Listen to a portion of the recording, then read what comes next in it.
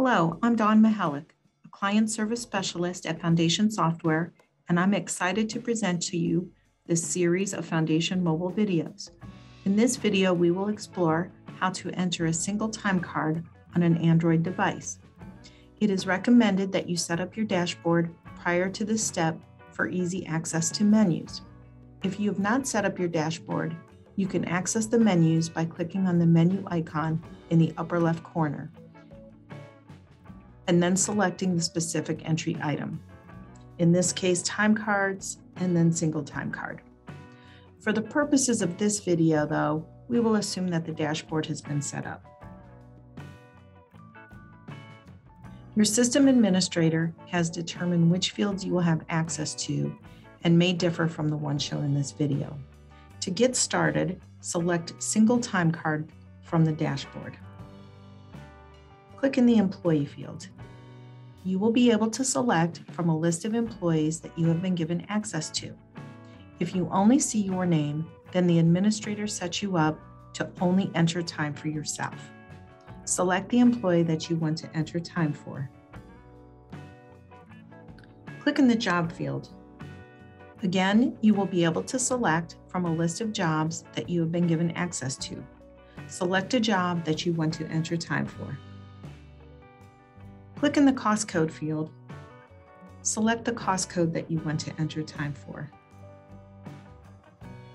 Click in the Earn Code field. Select the earn code that you want to enter time for. Click in the Date field.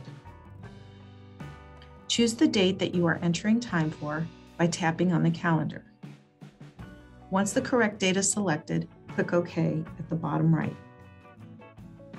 You will either enter hours or a start and end time. If entering hours, click in the Hours field and use the keypad to enter the number of hours worked at the job, cost code, and earn code that day.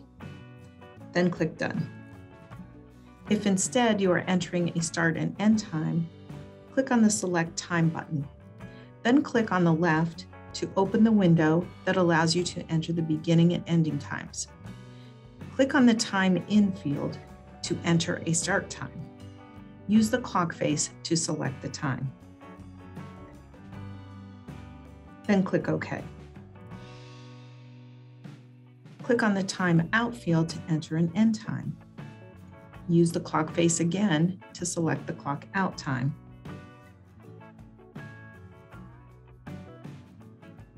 And click OK. Click on the blue Save button below. You may add a description for these hours by typing in the description field. When done entering all fields, click the blue Save Time Card button at the bottom left. You may enter multiple time cards for the same employee each day as needed. And that's all there is to it.